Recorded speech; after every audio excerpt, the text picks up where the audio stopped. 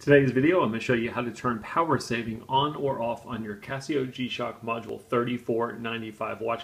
This is a feature that's pretty common on most other Casio watches. What power saving is going to do for you is if it's on and the watch hasn't been used in a while, the watch will basically shut off some of the functions so that it preserves your battery life. Just for reference, your battery indicator is down here on the bottom. Not sure how well you're going to see that. There's a L, M, and H, and then there's a little line. In my case, it's over the M. That's showing me that my battery level is at medium.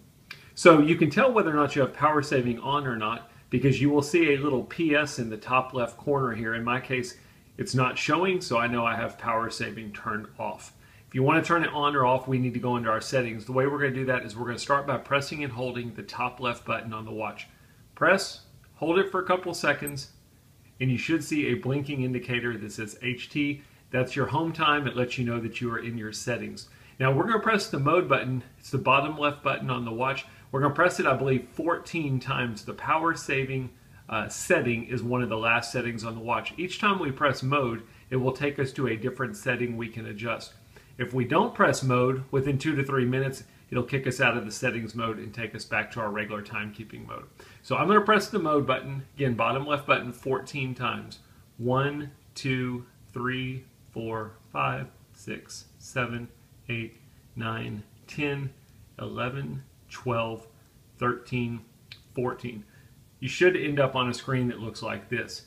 If you wait for a second, it should say up here power saving.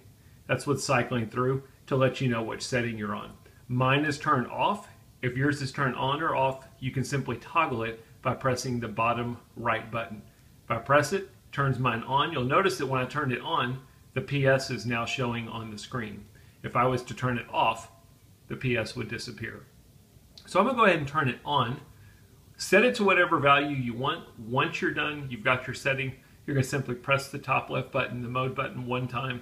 That will save your setting, kick you back out to the timekeeping mode, and you've successfully adjusted your power saving option on your Module 3495 watch. Pretty simple stuff. I hope the video helps. Thanks for watching.